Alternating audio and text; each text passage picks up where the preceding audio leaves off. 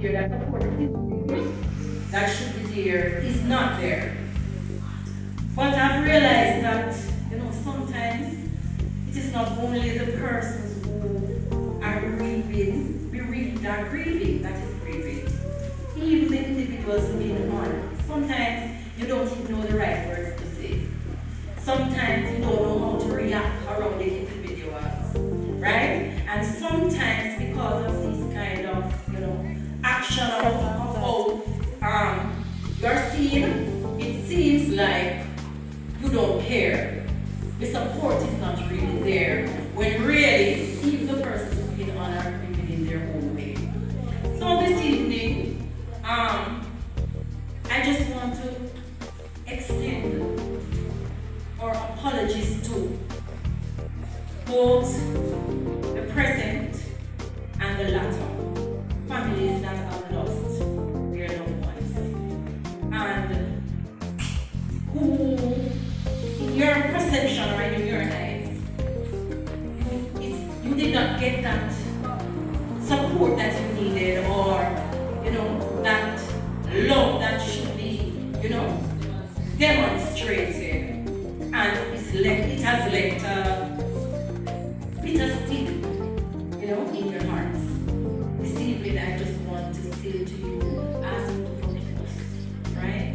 Because sometimes it's not intentional, but persons are grieving also in their own way, and sometimes you don't know what to say. You don't know what to say, you don't know how to react, right?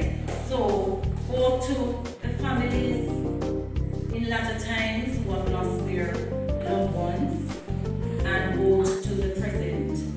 We just want to ask you to forgive us, and we want to, offer our apologies to you, and to tell you that you're loved, to tell you that we care, to tell you that you are appreciated.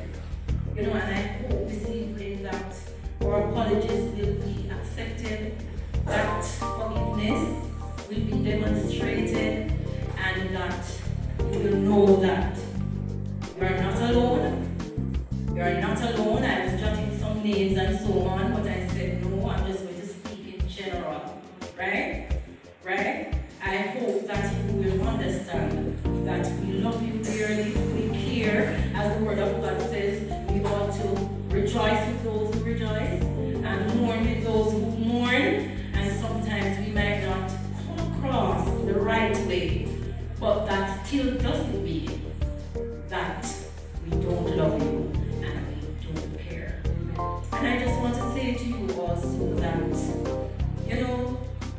it hurts when you lose somebody who is dear to you, but cherish the good memories, that when the difficult times come along, those good memories will help you to go through them. Right? So, as I said before, our sincerest apologies for whatever hurt we might have caused, and just to say that it is not always as it looks, but just in case, because sometimes, yes, we tend to have that standoff, and it causes hurt. So that's it from me. All right?